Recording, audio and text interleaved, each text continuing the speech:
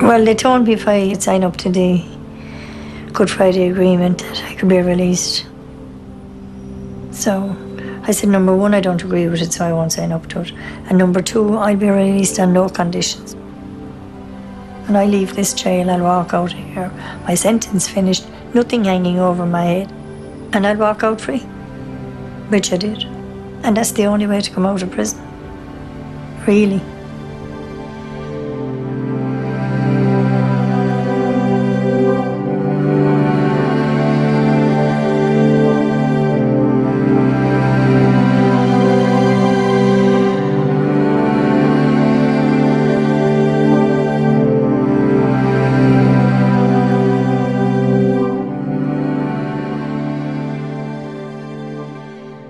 Cha Josephine Hayden cuaigim líana I Brúsún. Tá sí na bail de hin féin poblachtach pártaí díganta mionlaigh atá glanán aigen prósés sí chána. Séanan sí gur bíad an ite politiúil den IRA leanúnach. Republican Sinn Féin has never been involved in an armed campaign. We don't consider ourselves dissidents because as far as we're concerned, we didn't dissent from anything. Like, I can't speak for the continuity IRA, I can only speak for myself and Republican Sinn Féin, you know. Tá an cóideas mó de Windsor na Héireann, agus an cóideas mó de Phobal County an Éireann, agus in St. Tuiskirk. Ag tacu leis an phrósés síochanna. Amal ma déir aine nar cart go méid sás córaigh an nós a ceathair. Gur cart go lána meis a ré leis an strahal charma. Bhé meid a dhéanamh sin go fóir, agus bhé a bhád níos mó daoine Māori agus a Britain. There's a significant minority of women who don't accept the status quo, and they're very, very hard. They're very hardline, much more than the men who've rejected this.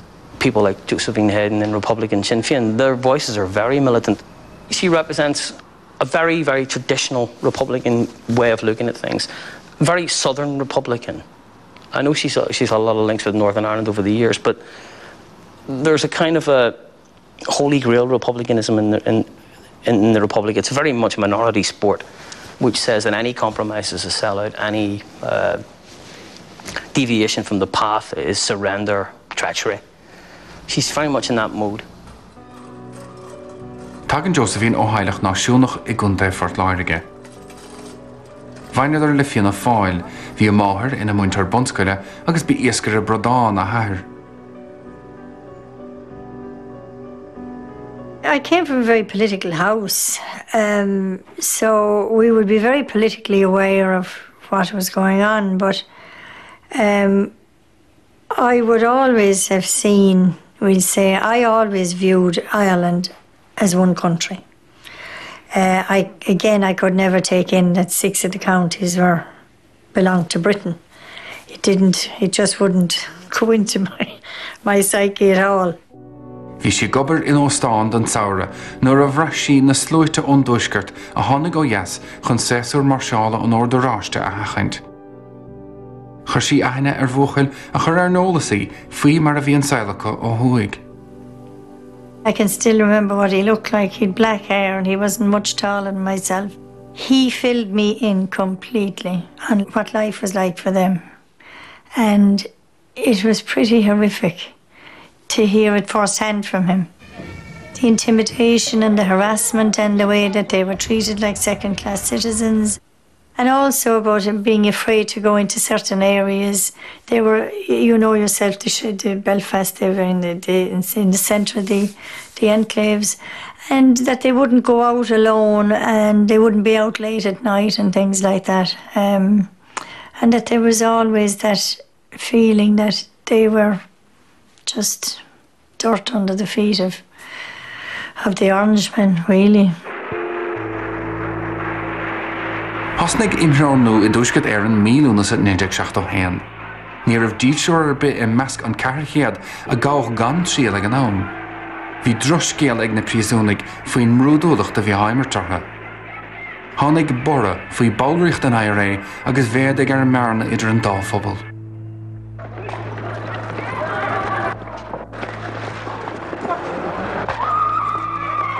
You know, the reports that we were watching on television and that things were getting much worse in the 6 counties.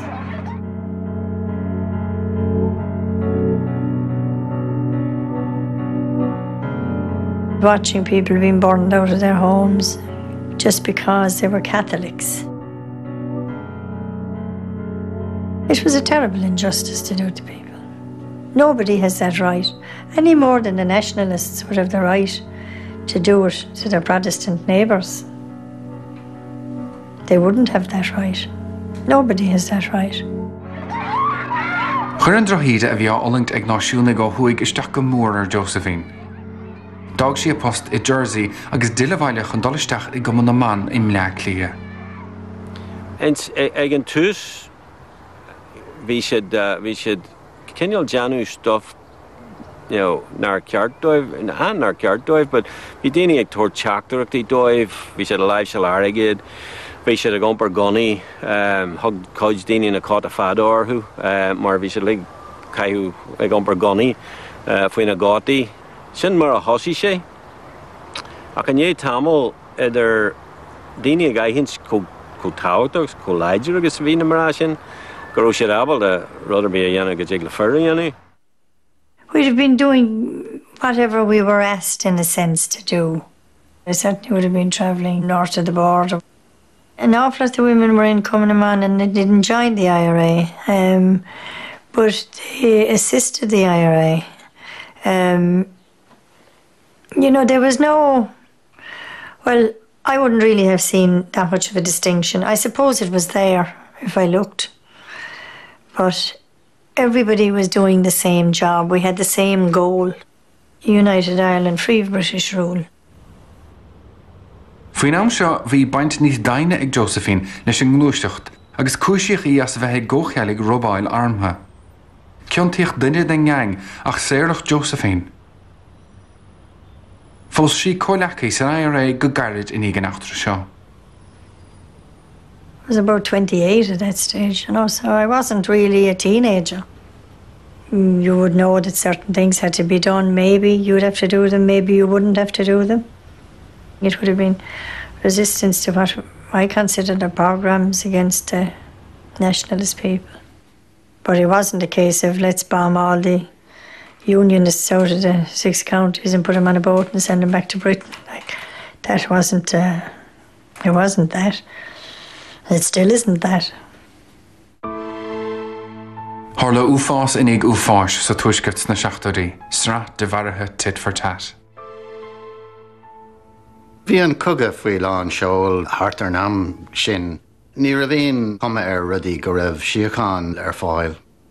Bhí an IRA mar dúirt me a caint faoi cogad fithe bliain agus cogad fada agus stratéis an cogad ada agus ní ra bhíon chortha ar go raibh spéisiacha in san sort sucrathe atá déanta ó hin. Tharla ceantas na gníomhas measa I Kingsmill in 1976. Tógach deithniúr protestún na chón mos na ráidir ag taiste le bhaile agus lábhah iad ar heh an bhóthir. Ordíocht an tain catlicach tuthe lena anam. Cáinach an únsaí seicteach seo go forlehan. Dúirt an IRA gur maríoch an denúr mar díaltas marú cúigur catlicach an lárimhe. I'm sure it was an extraordinary thing for them, but it stopped an awful lot of the killing. Unfortunately, it's a terrible thing to say, but it's the truth. You had a whole series of Catholics being killed, and I don't know. I never spoke to the people who organised or carried it out, but I would imagine that the rationale was that, there's only one way to stop this. And in a war, you'll always have things that you don't agree with or that you do agree with. And you live with it. Féadig ar líon na bríosúnach poblachtánaach agus an círéibh dul an olcas. Ní fada go ráidir ar stailc ocrais ar bhaile na stádas politiúla chosint. Faoin am seo bhí fearr Josephine gafa ar chúisna a bhain le ábhar pléascach. Fáca in na héanaar le bertnaí an án, dhearg sí ar an gníomhacht le Cumann na man. There was great support there. There was great support there now from the movement. Was lucky that way. And I eventually wound up in a flat in Tala when Roisin was a baby. And I was there, I suppose, until she was maybe 3 or 4. And then I moved in here. And we've been here ever since. We went up and down to Portlaoise to see their father all the time. And, you know, I wasn't as active then because I had the 2 small children. And in 1979, then I joined Sinn Féin. Nuair a thosaigh na stalcanna, bhí sógann go raibh daoine an básáil, cúpla ceilín uait. Bhí sé iontacht teán agus iontacht trom dúna le ag an am sin. An tá mar fád ag géirí gan leigans don na smuotí ha sin tosa a bháú mas máirlead, you know, go gaithí tú do cion ceneal as cion an sort an tíide an tá mar fád. So just treibh sé iontacht trauma bhí an agus iontacht cruú. To think that she could leave 10 men die and was quite happy, I'd say, to let another 10 die only for the hunger strike ending. Maggie Thatcher, go to hell! It was awful, really. It was a living nightmare. I don't know what the men suffered. I couldn't even begin to comprehend. But it was a living nightmare. I saw so much happening. And I just felt, you know, I really need to do more.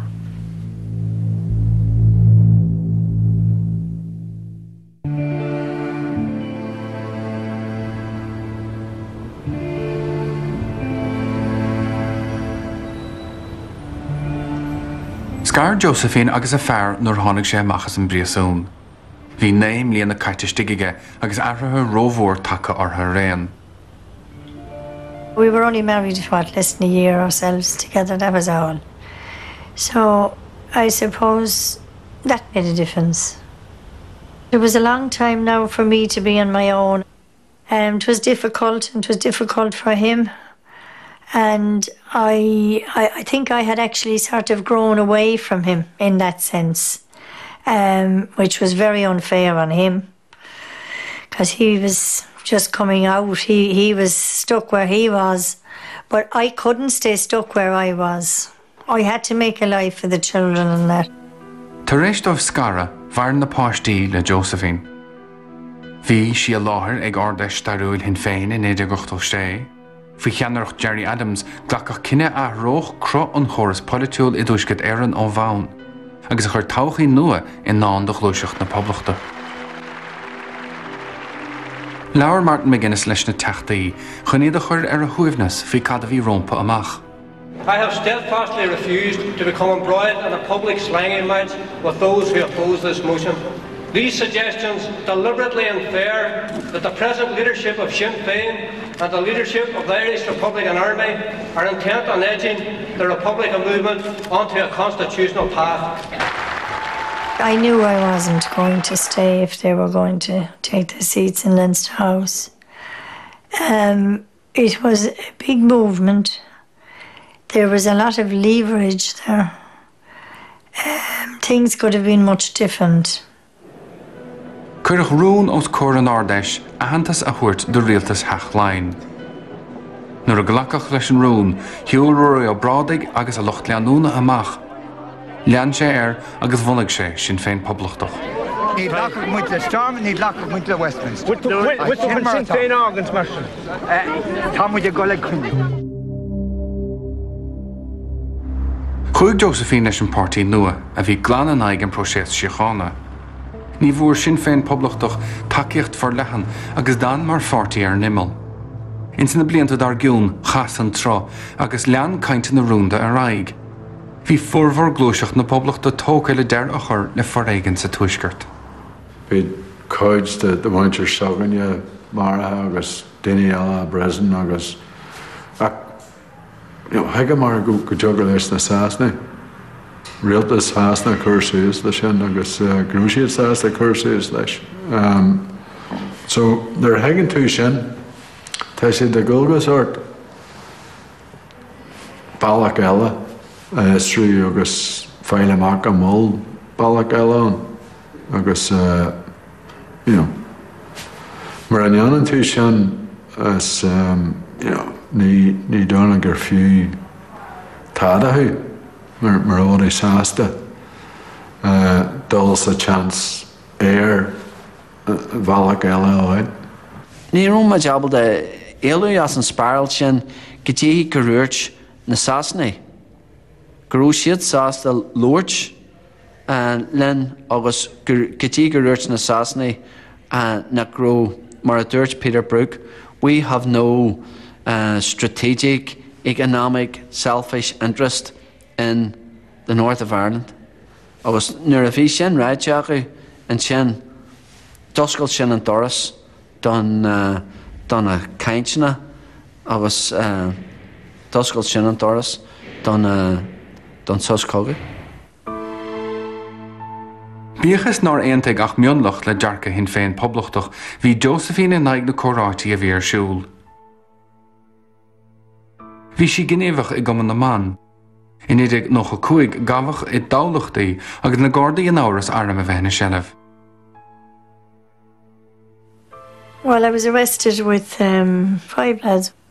We were stopped at a traffic light and the special branch pulled in front of us and took us all out of the van and arrested us. They said in court they found 2 weapons in the van and they charged 6 of us with possession of the weapons. I was sentenced to 6 years. Of course, I thought it was a long sentence. It was considered long enough for what we were charged with. And I was taken to Mountjoy and then I was taken the following day from there to Limerick. Bhí ceithre mbliana go le cathbh ag Josephine Hayden I bríosún limnaí. Dulling si rá taim críing éhan ach fós creid si go dhéon si mar bachóir. Yeah, it never entered my head to think that I was making a wrong decision. No, I'd say that was hard on my children. At that stage then they had their father as well, he was out. You know, they were very upset, naturally enough. But they were good. They got on with their lives and they got on with Roisin went on did her leaving cert and that. And they were good. They were good about it and they were good. You know, give me a hard time now and again about it, all right. And I think it was difficult for them to come and visit me and it was very difficult, I'm sure, for them. Honnig coen tú ina cheasta I bhaim didim le deran éideag noch an é. Chur sé cronua choras rialtas thuaisceart éireann. Bhí Josephine fósing éhan agus níor ghlach sí leis. Bíochas gur ghlacach leis I referen an dá hebh den teoran, bhí sin féin poblachtach fós an dúrim nach raibh sé bailí. Is poblachtánig tradiisiúnta iad, tá si de clí leis an fís tradiisiúnta. Ní léir go bhfuil takeíocht mór an takeíocht I measc an phobal agus brahan sé inis má éiríonn leis an stratéis atá leag amach ag Adams agus McGuinness ní éicem go mbeidh mór an tacaí ag na drámanna eile na hasantóirí na dissidents mar tugtar air. Faoi coen tú ina cheasta fuair príosúnigh poblachtánacha cead agus cheadúnas dá do go dtís galúint gan a bheith buinteach le heagraíochta I mí leathacha. Níor ghlach Josephine leis an dariscint. You know, you're out in licence when you get out like that. I said, when I leave the jail, I'll be leaving it. End of story. There won't be any licences or anything else hanging over my head. I'll be free. And I don't agree with the peace process anyway. So, no, I didn't sign up to it. A luithe sa scaoileach Josephine Sayre lean si gobar le sin féin poblachtach. Mar réan le grúpaí eile nár lach leis an gáin tú, bhí sí fósta gaine an próses sí chána. She strikes me as someone who's pretty cynical about, the zigzag of Irish politics. There are women that have seen it all, so to speak. There's a word-weary cynicism there. But it's a cynicism born, I think, of defeat, because this country's moved on. They strike me as being left behind by history and are angry about that. Of course we all want to live in peace, but it has to be on an equal footing. It has to be just, and that it will last. And the only way we believe that it will last is for the British to pull out. They give us a date and a time frame, and to sit down and work out a British withdrawal. Now, I know some people are quite happy to have equality within the British state. What we would look for is a whole new era. That's our policy. A new Ireland with a new constitution, voted on and agreed by the 32 counties of Ireland. Mar an ceistne faoin bhaintetá ag sin féin poblachtach leis an IRA leanúnach ag gána í. Ní ghlach an daoine áirthe leis an ráitas nach bhfuil ceangal atartha. I can't speak for any of the groups that are involved, but most certainly I believe that unless the conditions are right for peace, until there's a declaration from the British to withdraw, that you will have this situation. I believe you will. Well, there were times when I thought things, happened that shouldn't have happened on both sides. I'm not going to pretend that I didn't think that. There were times when you do think those things, that this shouldn't have happened or that shouldn't have happened, yeah. But as I say, war is never clean. We would wish it was, but it isn't, and it won't be. And it happened.